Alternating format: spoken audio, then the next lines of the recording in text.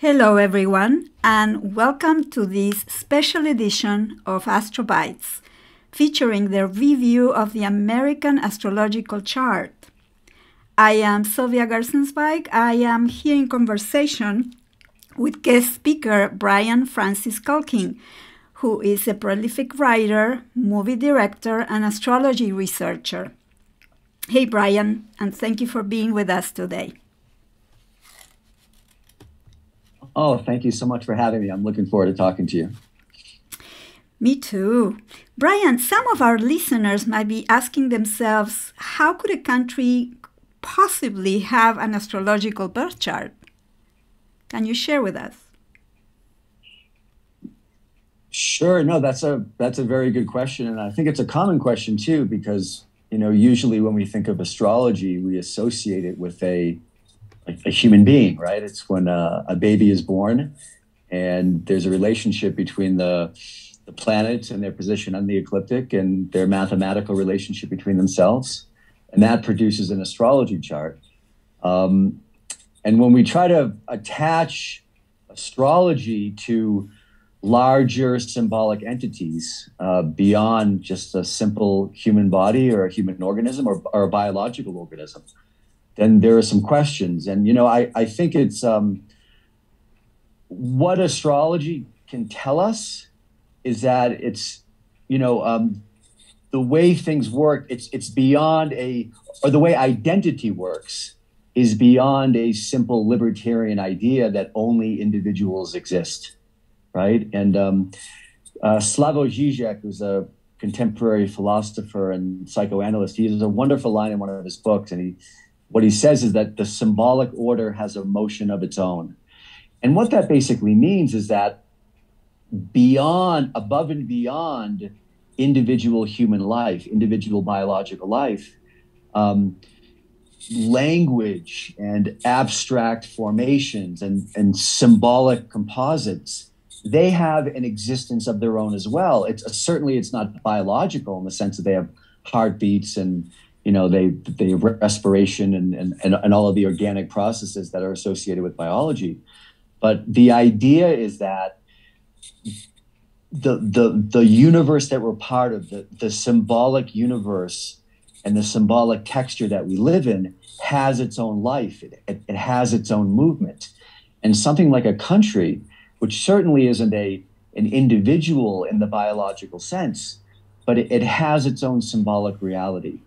And these realities, when you're dealing with a country or a business or any other type of symbolic composite, when it is birthed and when it is given a certain date with some kind of registration, like, for instance, the United States of America, July 4, 1776, the day that our independence was declared from England, that demarcates, the inception of a birth chart. In the same way, when a child is born and comes out of his mother or her mother, that indicates the inception of a birth chart for an individual. So it is a little bit tricky because we have to think in a more abstract way, and we have to think beyond simply the existence of human beings. But it's just the idea that we live in a rich symbolic universe and that things beyond simply organisms with heartbeats have an existence of their own, albeit it's a little bit different. Yeah. And I know when two people come together and with love and they kiss for the first time, a chart is being cast, can be cast at that moment. And the chart of the relationship is actually reflecting the karma or the momentum of those two people coming together. So what really happened at the moment the country's birth chart was cast? That's an interesting question, because that's also a historical question, independent of an astrological question. One of the things that's very interesting about contemporary American life and contemporary American culture is that this idea of a nation is much more, it's very different, let's say, in 2021 than it was. It's extraordinarily different from 2021 to 1776. It's extraordinarily different from 1920 or 1880.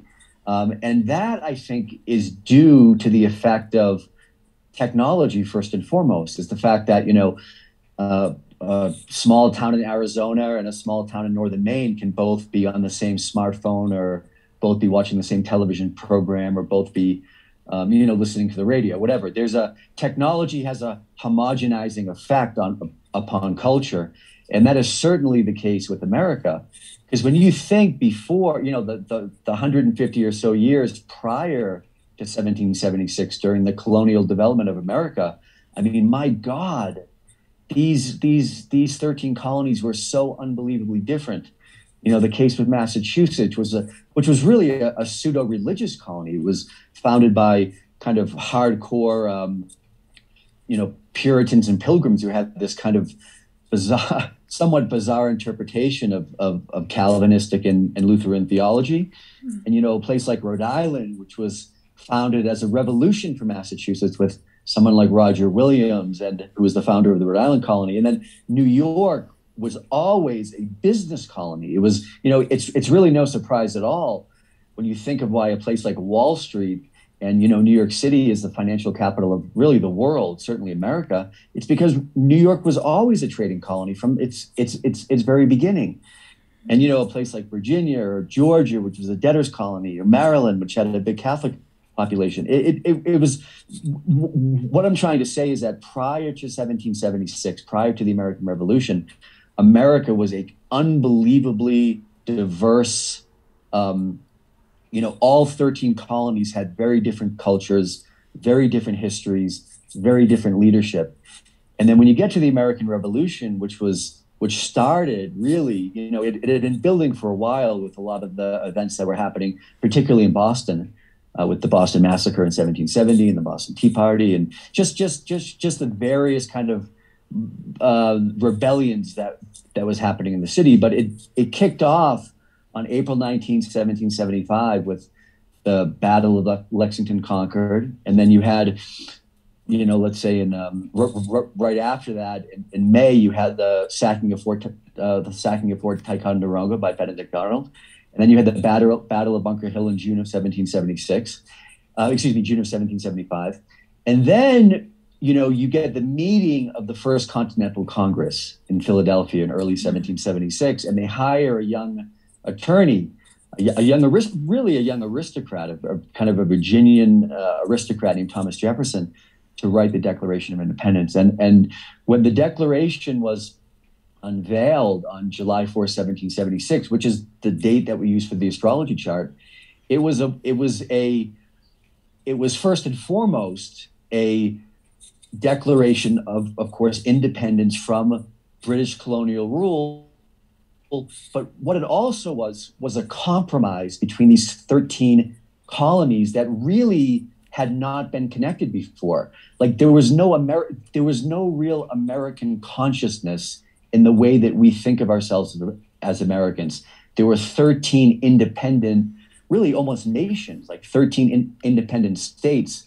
And the unveiling the unveiling of this Declaration of Independence was that moment of unification of some kind of elementary national consciousness, where this kind of American consciousness was formalized in the form of a text.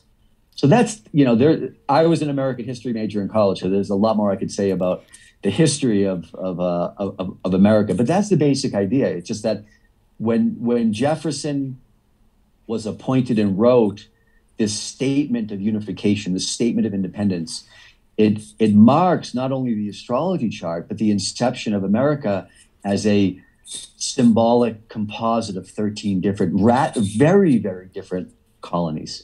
So that's what I would say about that. Yeah, well, that's amazing. Yeah, it's so clear. And I'm thinking about that moon in Aquarius that the U.S. chart has. What are the defining features of the American chart that you can share with us? Well, I think what you just mentioned is a definitive feature of the American chart, because on July 4, 1776, the moon was in Aquarius. And, it's interesting when you think of the moon and its position, the two weakest positions for the moon are Capricorn and Scorpio. That's where the moon is kind of most pathological. But you know, Saturn rules Aquarius, and you know, like it rules Capricorn. So when you put the moon in Aquarius, in my experience, it has a bit of a difficult time. However, it's very good at intellectualizing organic life, abstracting emotional life. And I think when you look at something like the Declaration of Independence and what was happening in July of 1776, and this kind of push towards independence, this push towards freedom, and then you see the history of America, how these concepts of personal liberty and freedom in like a very abstract way, this is signified by the position of the moon in Aquarius, because the moon in Aquarius is a position that wants freedom, but it's in a very abstract way. It doesn't have that kind of cellular organic life that you would get with the moon in Taurus or the moon in Cancer. And the other thing I think is very important to note about the moon in Aquarius is that, yes, it's unbelievably abstract. And when you think of the opening lines of the Declaration, those beautiful lines of the Declaration of Independence, you know, all men are created equal, so on and so forth. But it's like, well, wait a second, who's missing from that? Well, let's see who's missing from that. Black people, indigenous people, women. I mean, like there's this like, so this is like a very classic, in my opinion, Aquarian motion, in the sense that it dictates this kind of pure formal freedom that's absent particular qualities, that's absent concrete, like a concrete knowledge or like some kind of organic knowledge. And again, the moon is in conjunct with Mercury in the American chart. The Mercury is very strong in the 7th house in Cancer, and it's in conjunct to the lunar position in Aquarius. And you know, whenever two planets are in conjunct, it gives a kind of tension in which it's not resolvable. And I think that speaks to this idea, because, you know, America has several planets. It has 4 planets in Cancer. So in one sense, it speaks to this idea of like home and land and, you know, having, you know, this is like the white picket fence of the American dream, or like the yeoman farmer in Jeffersonian ideology. But there's a conflict between who is free and what is free and what can be free, that shows up in that relationship between Mercury and the moon in the American chart. Yes, there's a high nationalism with that, with all those planets in Cancer and the moon in Aquarius. Yeah, I'm following you. Yeah, right on. Thank you. What else? Yes. I think another, and this, oh, no, I was going to say, I think another, and this I would say is maybe the strongest part of the American chart, is that beautiful Saturn in Libra way up at the top in the 10th house. I mean, that speaks to, again, you know, it's not like America's perfect. There's all these historical problems with America, but I think the idea of this 3 system of government, the legislative, the judicial, and the executive, I mean, that is undoubtedly an achievement when you think of the history of governmentality and, you know, human history. There is some, you know, people today, it's very fashionable to complain about America and talk about how bad it is. But there's a lot of things that are very wonderful about America. And I think that, you know, the system of government that America theorized, for as imperfect as it has been in terms of how certain groups of people or marginalized people have been affected, there is something quite beautiful about the way the American system is set up. And I think that's reflected in that very strong position, you know, because Saturn in Libra is very, very strong. It's exalted. Absolute power up there. Yes, exalted. And also in the it's exalted. Yeah, it's exalted in Libra. Yeah. And then it's also very strong up in the 10th house. So that position gives this kind of elegance, or kind of you know, dignity. This almost the dignity there. Aristocratic sense. Yeah. Dignity of the American legislative, judicial, and executive system. And, you know, something like the Bill of Rights, you know, enumerating these 10 absolute rights that the citizens of America are given. Yeah, I can see that. Yeah. So what is your take about what's happening at this moment in terms of current transits to the chart, to the natal chart of America.